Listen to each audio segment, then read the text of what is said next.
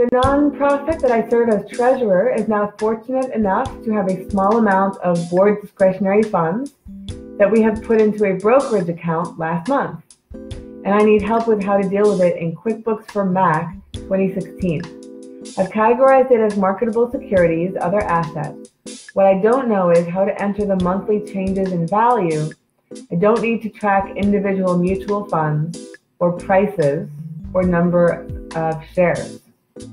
Okay, so congratulations that your nonprofit has reached the level of having these board discretionary funds. Best of luck with your investments. And I also want to validate that you do want to categorize these funds as an asset.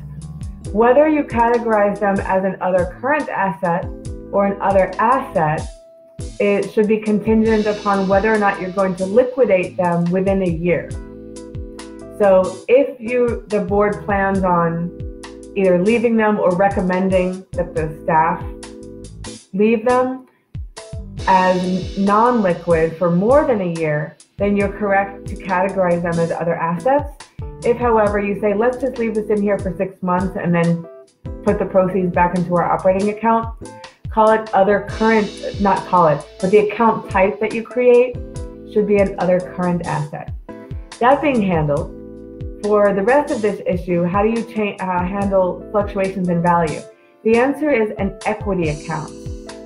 You don't handle changes in value that aren't being cashed out on the profit and loss, also called income statement, also called statement of activities. You handle it with an equity account. So if these funds are deemed, if they don't, I don't think they would have any restrictions, because you're taking these funds that are in your operating account and board designating them, which means they wouldn't have a restriction for balance sheet purposes.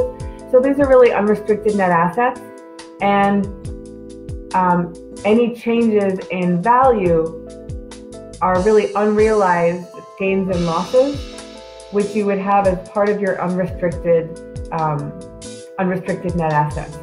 So if it increases in value, you would debit the asset and credit unrealized gains and losses as part of your unrestricted net assets.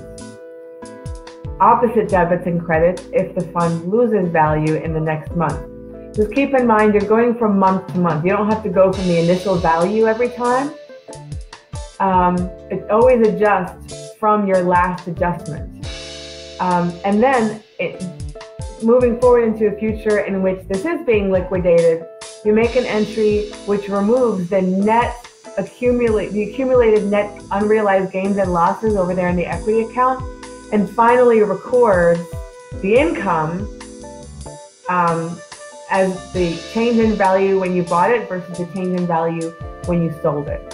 So I hope that answer is useful to you.